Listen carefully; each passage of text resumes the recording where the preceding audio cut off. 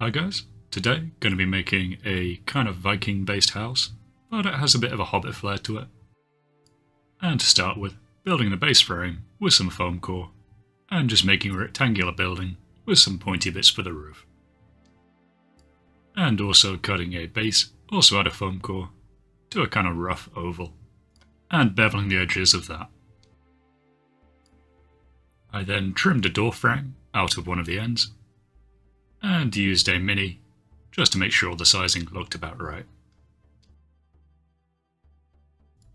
Then, so I could embed the door, I glued a spare piece of foam core behind the entrance, so I would have a receded area.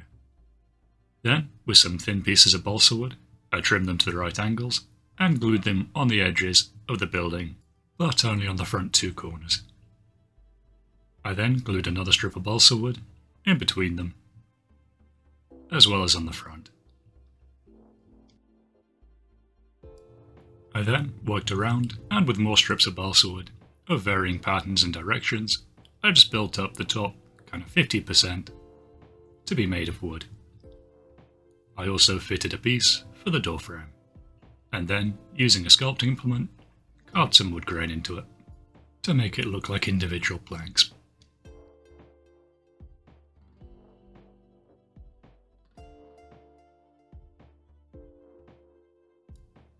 I then glued it into the receded area in the door frame, and trimming some extra pieces of balsa wood to each side, I made a door frame and glued that in.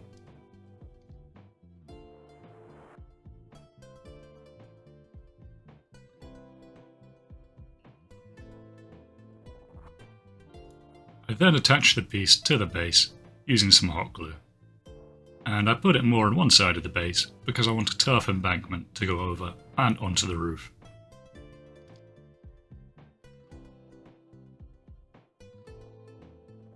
And to build up some bulk for the embankment, gluing some spare pieces of insulation foam into a rough kind of mound shape, and then taking a piece of styrofoam and trimming it down to be the right thinness, I started constructing some stones to make up the base of the walls. And using a tinfoil ball to push some stone texture into them, before trimming them to the right shape, and then cutting irregular blocks out of them, using a knife as well as tearing them apart with fingers, until they look nice and irregular. Then, in a reverse jigsaw, just slowly built up the pieces where they fitted together naturally, without too much of a gap between them. And this is one where you kind of have to trim as you're going, but as long as they look roughly in the same space, it's fine. And going around the whole thing, as well as taking up most of the back piece, just using the same techniques to build up the stonework. And once that's done, I trimmed another piece of insulation foam to length, and glued it onto each side as the roof.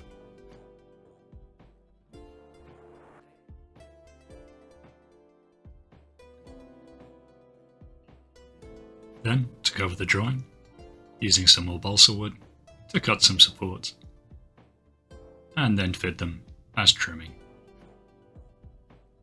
And making sure these stand a bit proud at the top, so that they will have room for the earth. I then decided it needed a little something extra, so using some square cut bricks, whereas still keeping them somewhat rough and irregular, I glued together a chimney that would stand to one side, because people get angry if you don't put a chimney on builds.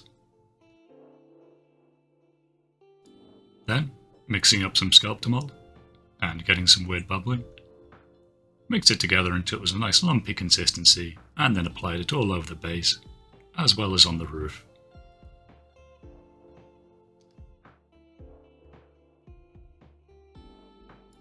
And for the first coat, it doesn't matter if it's too lumpy, it's more important just to get the sculptor mold down. Because while it's drying, you will have the opportunity to go in with a wet finger and smooth any lumps down. But you still want some kind of natural unevenness to it. I also used it on a slightly thinner consistency to fill some gaps in the stonework. And at a certain point, it becomes easier just to use your fingers.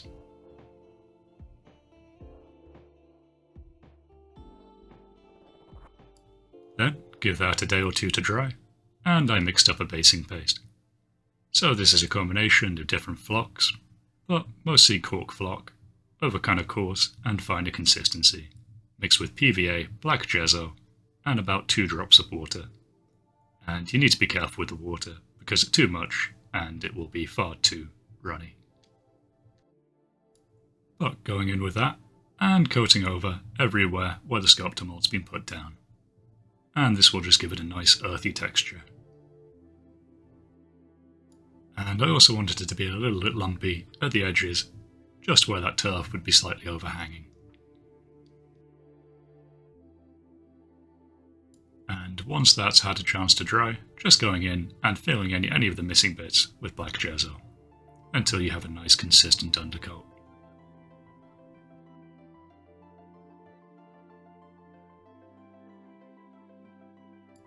And moving on to the painting, with a mid-brown, giving the entire thing another base coat of that.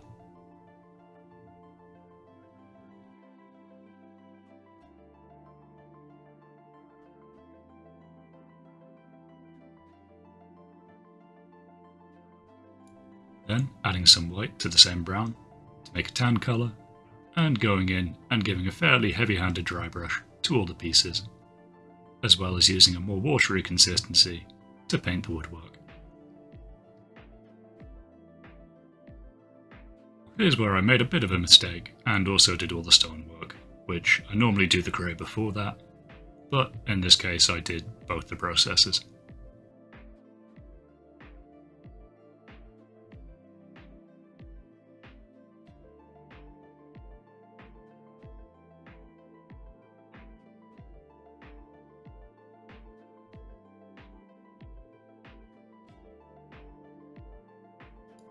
And so, realising I hadn't done the grey step, I went in and with a coat of grey, just hit all the stonework.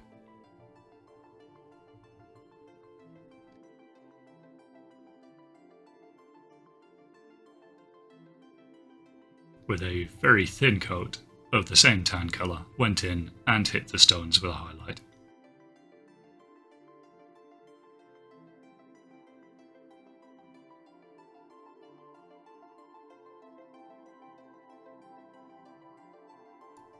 And for the dry brushing, grabbing a very soft, broad brush, getting a little bit of white,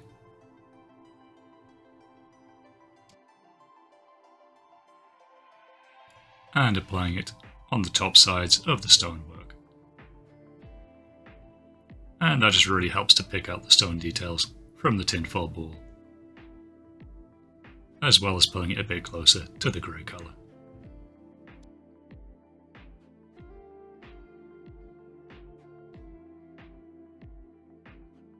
And although primarily for the stonework, just giving a very light dry brush of the white onto the woodwork makes it look a bit more aged and weathered and worn.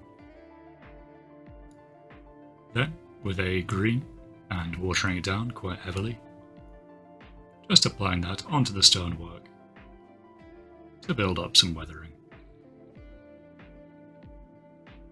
And primarily focusing on the cracks between the stonework, as well as in any crevices.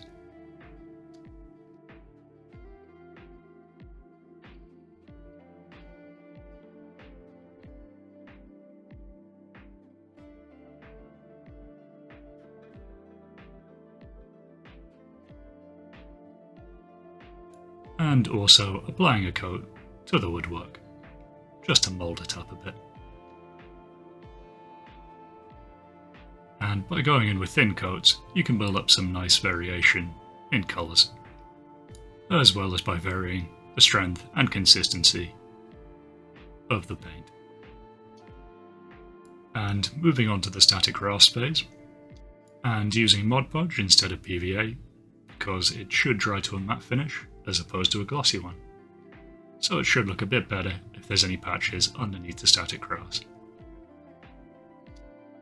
And using a soft brush just to dab it on and get some kind of clumpy, disjointed patches of grass. And with a kind of mid-green colour, just going in and coating the entire thing with static grass.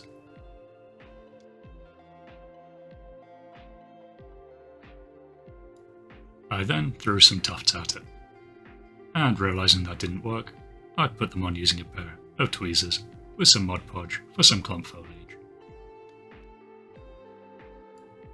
And this is a great opportunity to cover up any small mistakes, or anywhere where there might be a bit of the blue or the undercoat showing through.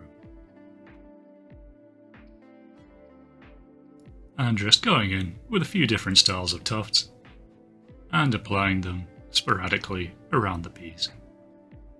And I think they always look a bit better when they're next to a wall where it's kind of growing out of the base. And don't forget to put one on the back of the piece as well.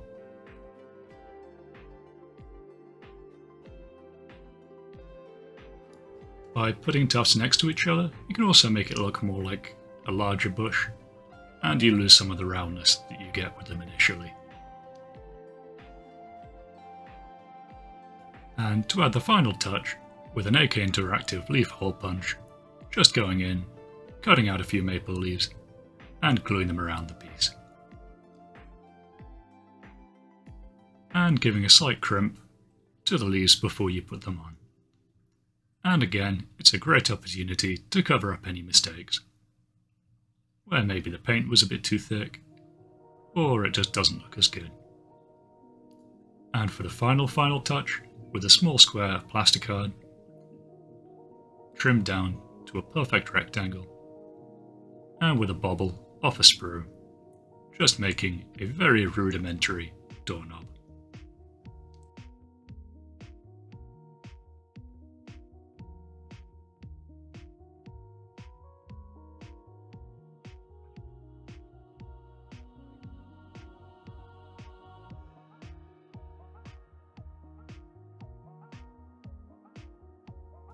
And then painting it a bronze colour with a P3 Privateer press paint.